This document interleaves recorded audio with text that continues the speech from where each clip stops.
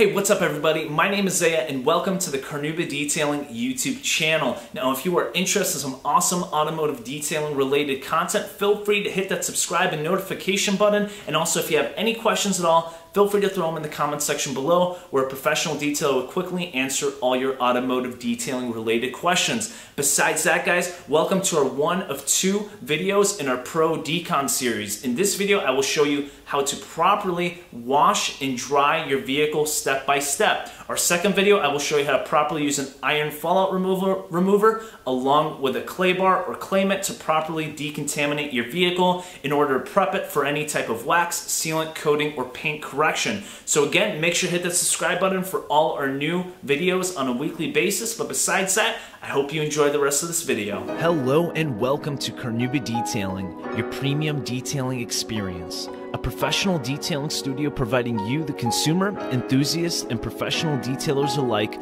high-quality detailing services, education, and content. If you enjoy connecting with industry leaders, how-tos and reviews, and business-oriented podcasts, make sure to hit that like button, subscribe, and most importantly, enjoy.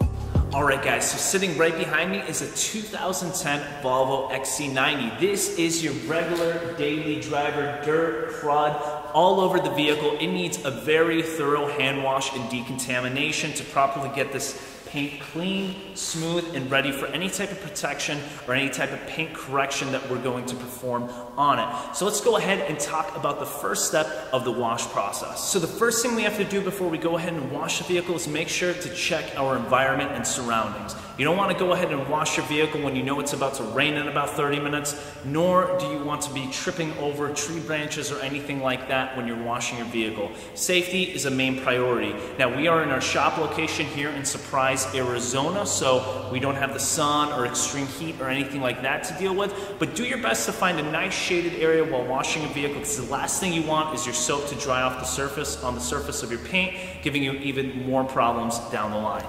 Alright guys, before I move on to anything else, let's go ahead and talk about what you're exactly going to need to wash your vehicle. So the first category are going to be the necessities, things that you have to properly wash your car. The second category is going to be the wants, tools and items that are going to make your life a whole lot easier and maybe give you even better results than what you need.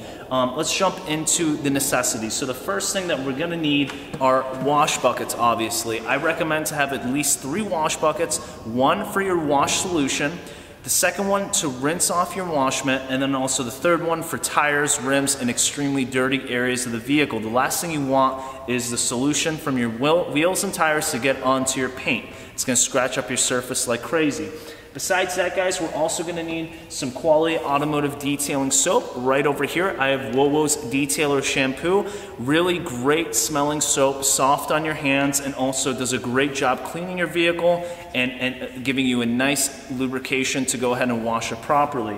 Second thing we're going to need is some wheel and tire cleaner. In this bottle right over here, I have Brake Buster. You can find all these products and tools online for you to order in the description below. So go ahead and check those out for all the links. But Brake Buster is going to be your wheel and tire cleaner. Make sure we go ahead and break down that brake dust, dirt, and grime to get those properly cleaned off as well. Besides that, guys, we're going to need some quality wash mitts too. You do not want to use any random wash mitt or sponge or microfiber towel on your vehicle's paint. You want to make sure you have some good quality wash mitts. This is a microfiber wash mitt and also a microfiber Chanel wash mitt as well. They're both great options. You can find them, links in the description below. And we're also going to need quality drying microfiber towel. This is the Gauntlet from the Rack Company. It is a massive towel, guys. It can cover the whole screen over here. Pretty damn big, but it's super soft, super absorbent, so it's not going to scratch or mar your surface, but it's going to make your life a lot easier when it comes to drying process. And besides that, guys, obviously you're going to want your garden hose with maybe a trigger on top as well. So let's go ahead and talk about what some wants are. So something that's totally a want and not a necessity is a foam cannon. What this does is cover your vehicle with a bunch of soap solution to encapsulate the dirt, drag it off the surfaces to make your wash process a lot easier and safer. So this is an option. It is a great option that does really work and help out a lot, especially if you're in a very hot environment with a lot of sun and you need a lot of soap on the surface so it doesn't dry off on you. A foam cannon is a great option.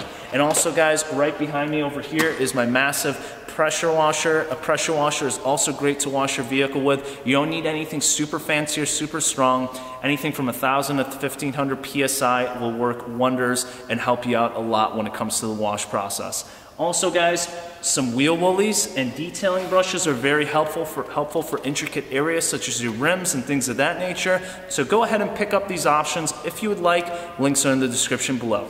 Alright guys, let's go over the first step, or at least what I like to do as the first step in my wash process, and that is going to be your tires and rims. You could also knock out your wheel wells during this process, along with your dedicated wheel and tire bucket. Again guys, you want to make sure you use a single bucket for your wheels, rims, and tires, just so you don't cross-contaminate all that nasty brake dust and dirt on the surface of your paint on your vehicle, alright?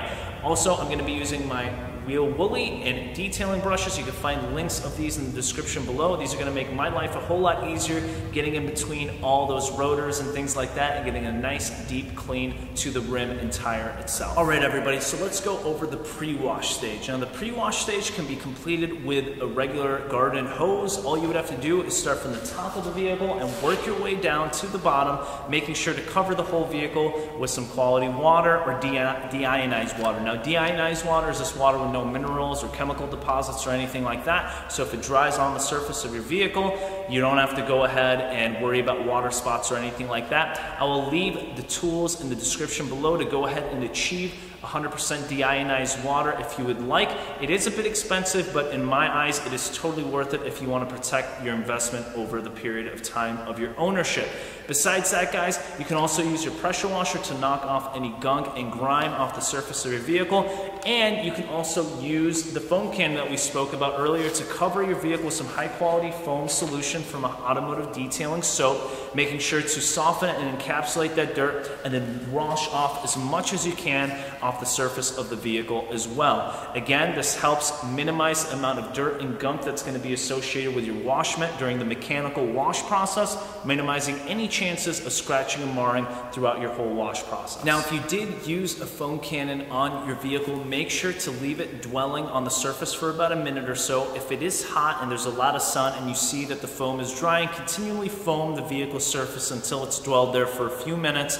After that, guys, go ahead and rinse off as much foam as possible, making sure to knock off as much dirt as you can as well. Now, if you didn't foam your vehicle, you can go ahead and skip this step and move on to the next. Again, guys, after you're done pre-rinsing the vehicle, whether it be with your hose or your pressure washer or with a foam cannon, we're going to go ahead and move on to the 2-bucket wash process. You want to be using a nice quality wash mitt and also a high quality detailing soap as well. You do not want to be using any type of Dawn dish soap or anything like that. Over time, those types of solutions will not only remove any type of wax or protective sealant that you have on your vehicle surface, but it will also dry out your plastics and clear coat and things like that over an elongated period of time. So make sure you're utilizing a nice high quality automotive detailing soap. Something pH neutral would be awesome if you're just doing a maintenance wash on your vehicle, but something that is dedicated to cars and automotive is always great. To go ahead and properly dry the vehicle. If it's hot outside, you have a lot of sun, you want to make sure you go ahead and move on to this process as quickly as possible. You do not want that water drying off of on the surface of your paint. It's going to leave water etching and marks and things of that nature. That's why I always recommend to use deionized water. Again, check the link in the description below if you want to check something like that out. But we're going to be going ahead and using the Gauntlet drying towel from the Rag Company. Links for this are in the description below. This thing is massive, super soft, and super absorbent as well. So a mid-size or large SUV like this will be no issue at all to dry with this towel. And again, it's super soft, so you don't risk marring or damaging the surface of your vehicle. All right, everybody, so let's go ahead and get into the nitty-gritty details of each one of these steps. So the first thing I would like to do when it comes to the rims and wheels is rinse off as much dirt as I can with a pressure washer or hose, and then spray on my wheel cleaning solution on the wheel wells, the tires, the rims, all that stuff, and let it sit there for a few seconds to a minute for it to go ahead and encapsulate and break down as much dirt as possible. If it's super hot outside and you're in direct sunlight, you might just want to move on to the next step, which is agitating your wheel cleaner and brake dust and all that nasty stuff with your brushes. Remember, guys, spend a little bit of money on some quality detailing brushes. I'd rather spend $15–20 on some quality detailing brushes and wheel cleaner than rather damage the rim that I'm working on and having to resurface it or completely replace a rim on a customer's vehicle. So the money you spend on quality products and tools, honestly, at the end of the day, is going to get you better results and not risk damaging any surfaces you're working on. Go ahead and clean up with your detailing brushes and wheel woolies, making sure you get all the nooks and crannies of the rotors and everything like that, and then go ahead and rinse off all that nasty brake dust and grime that has been loosened by your cleaner and brushes. And this is a great time to go ahead and rinse off those wheel wells as well, making sure you get those all nice and clean too. After that, guys, we move on to the wash process. We're going to go ahead and foam down the vehicle with our automotive soap solution. Just fill up a few ounces of your soap in your foam cannon and fill the rest up with water, and then start foaming her up. As you can see, the soap solution clings onto the surface of the vehicle, making sure to encapsulate and break down as much of that big, nasty dirt and grime that you saw in the previous video clip, helping us rinse it off without even touching the vehicle. After that rinse off, guys, you want to make sure you get as much of that soap solution off. You can also foam the vehicle once again prior to your 2-bucket wash method and use that foam for extra lubrication, or you could just rinse it off and jump straight into your 2-bucket wash method. A grit guard is also a great option in your buckets, making sure to go ahead and help you clean up your wash mitt, but also keep all that nasty big gunk and grime from your wash mitt at the bottom of your bucket rather than on the top for you to go ahead and put back on the surface of your vehicle.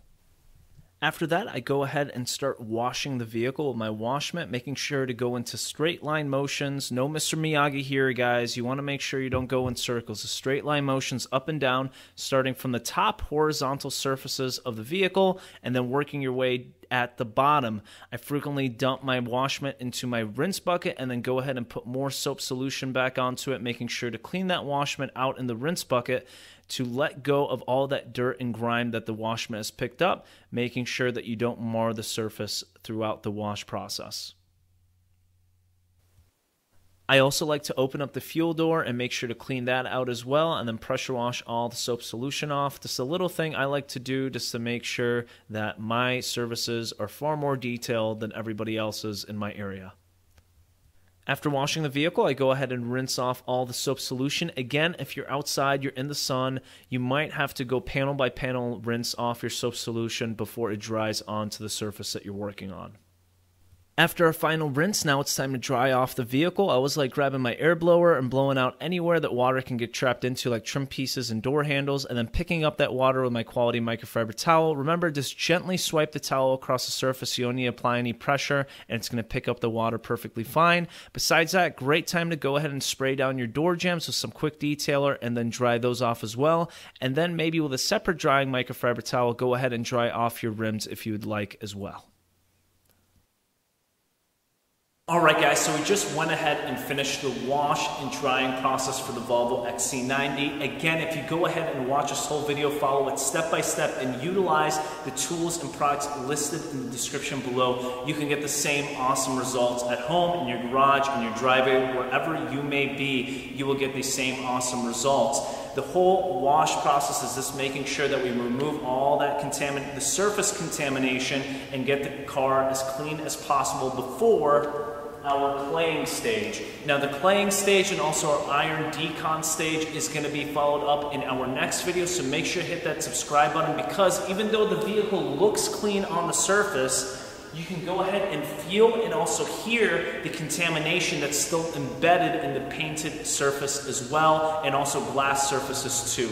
This thing right over here, this claimant, will go ahead and remove all that contamination along with a proper iron decon, making sure that we have a perfectly smooth, slick, and clean surface for all our following steps throughout our next detailing video series. Things such as paint correction, polishing, compounding, coatings, waxes, sealant applications, those will all be covered in future videos. Again, guys, the wash process that we showed you today is great for maintenance. This is a perfect wash process for vehicles that are already in great condition, that need a light cleaning or a heavy cleaning as well. Things such as ceramic coated vehicles, sealed and waxed vehicles.